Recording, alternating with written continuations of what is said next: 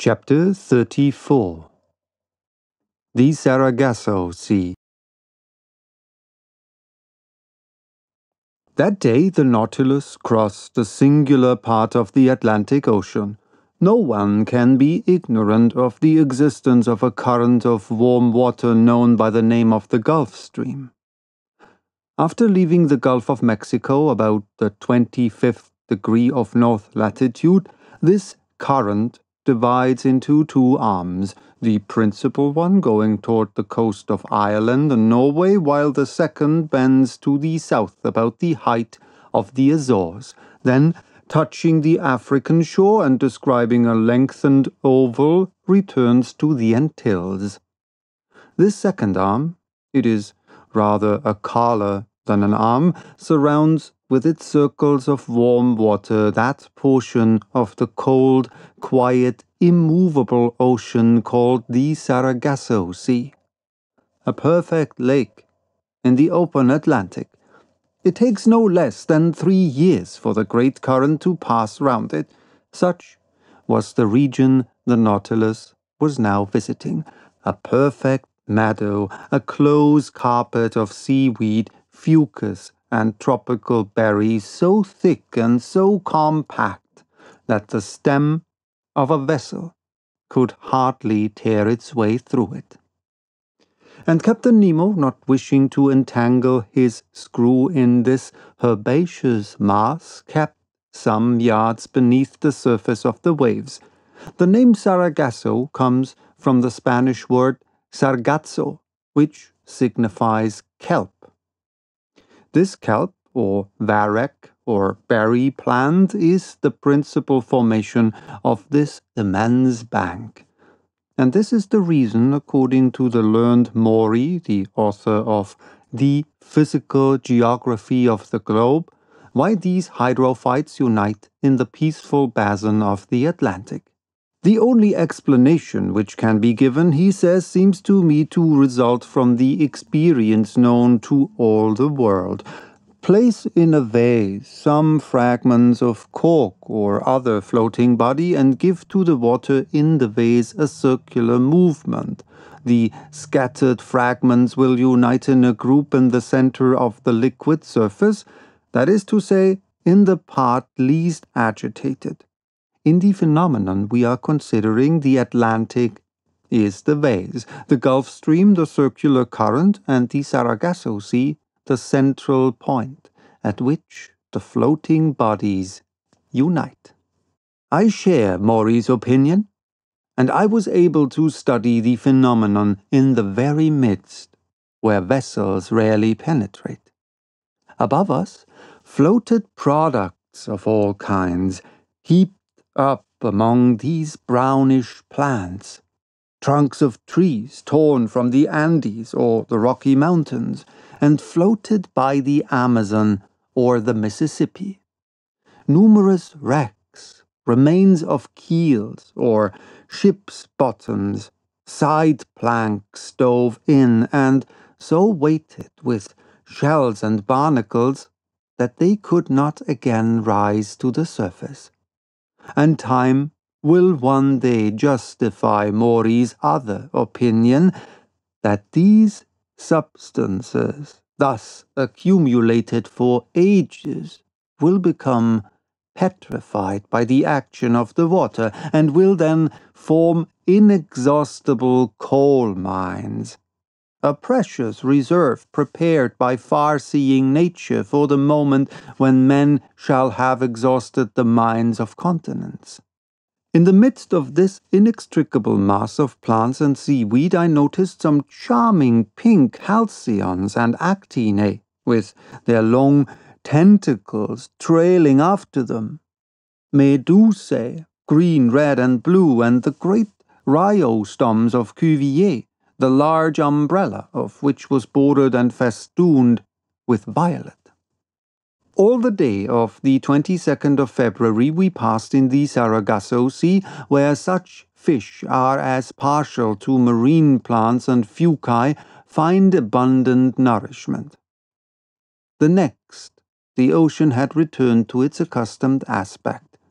From this time, for 19 days, from the 23rd of February to the 12th of March, the Nautilus kept in the middle of the Atlantic, carrying us at a constant speed of 100 leagues in 24 hours. Captain Nemo evidently intended accomplishing his submarine program, and I imagined that he intended, after doubling Cape Horn, to return to the Australian seas of the Pacific. Ned Land had cause for fear. In these large seas, void of islands, we could not attempt to leave the boat, nor had we any means of opposing Captain Nemo's will. Our only course was to submit. But what we could neither gain by forcing nor cunning, I like to think might be obtained by persuasion. This voyage ended. Would he not consent to restore our liberty under an oath never to reveal his existence? An oath of honor, which we should have religiously kept. But we must consider that delicate question with the captain. But was I free to claim this liberty? Had he not himself said from the beginning, in the firmest manner, that the secret of his life extracted from him our lasting imprisonment on board the Nautilus? And would not my 4 months' silence appear to him a tacit acceptance of our situation, and would not a return to the subject result in raising suspicions which might be hurtful to our projects, if at some future time a favorable opportunity offered to return to them? During the 19 days mentioned above, no incident of any note happened to signalize our voyage. I saw little of the captain. He was at work. In the library I often found his books left open, especially those on natural history. My work on submarine depths, conned over him, was covered with marginal notes, often contradicting my theories and systems, but the captain contented himself with thus purging my work.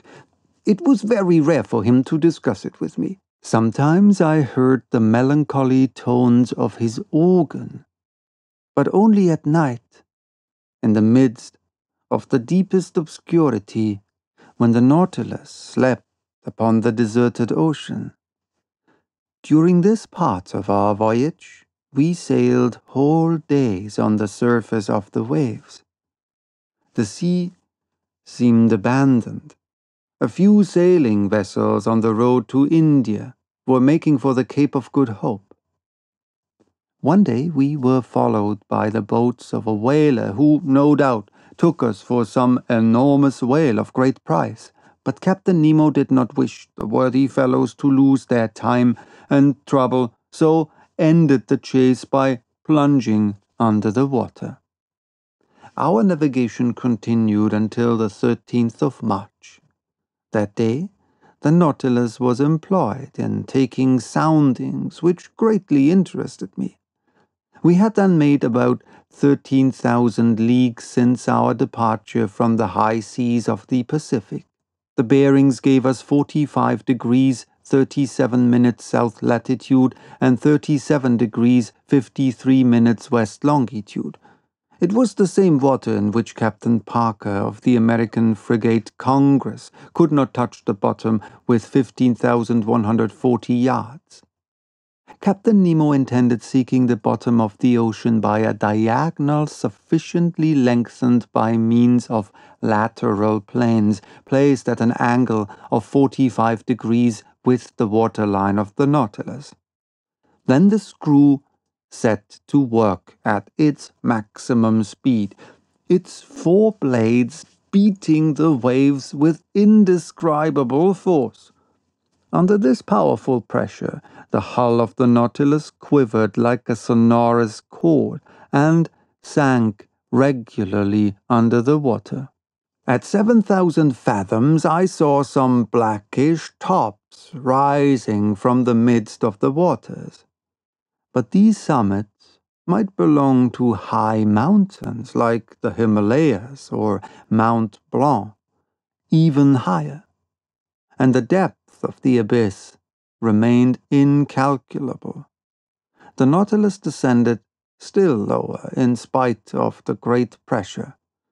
I felt the steel plates tremble at the fastenings of the bolts.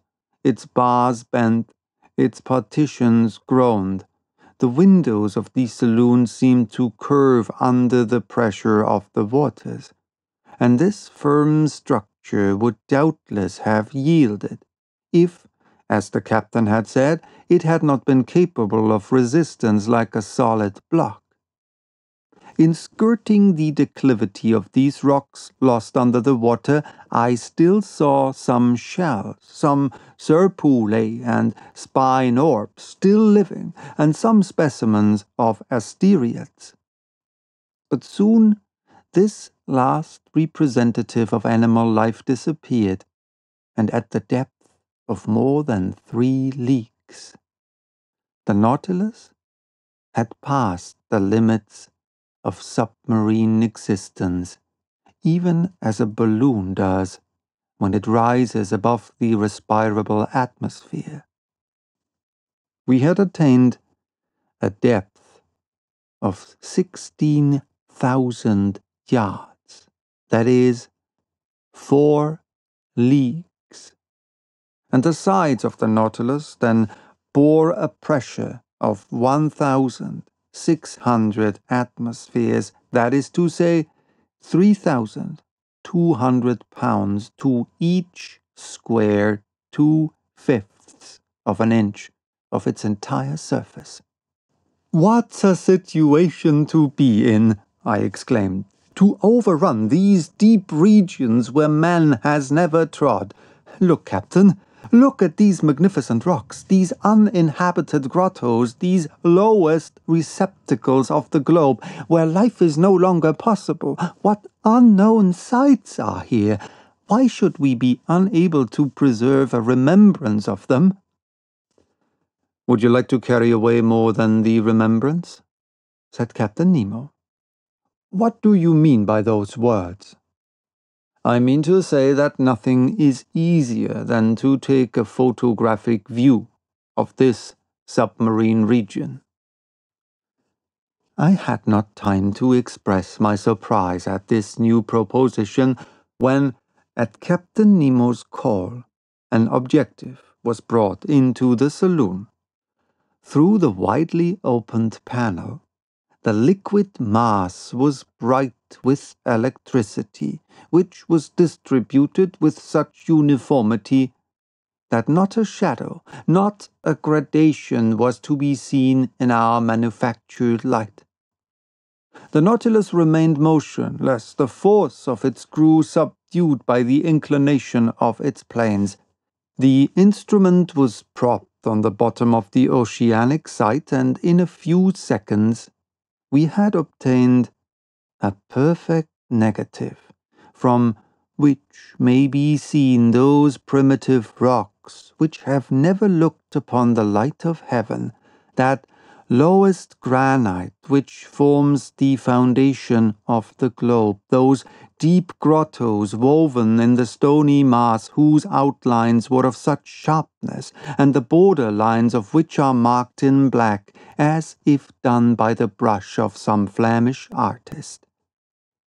Beyond that again, a horizon of mountains, an admirable undulating line forming the perspective of the landscape.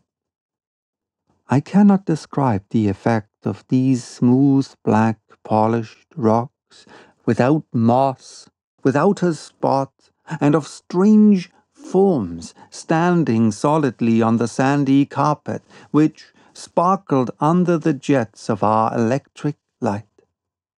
But the operating being over, Captain Nemo said, "Let us go up. We must not abuse our position, nor expose the Nautilus too long to such great pressure." "Go up again," I exclaimed. "Hold well on. I had not time to understand why the captain cautioned me thus when I was thrown forward onto the carpet. At a signal from the captain, its screw was shipped and its blades raised vertically. The Nautilus shot into the air like a balloon, rising with stunning rapidity and cutting the mass of waters with a sonorous agitation. Nothing was visible, and in 4 minutes it had shot through the 4 leagues which separated it from the ocean, and after emerging like a flying fish, fell, making the waves rebound to an enormous height.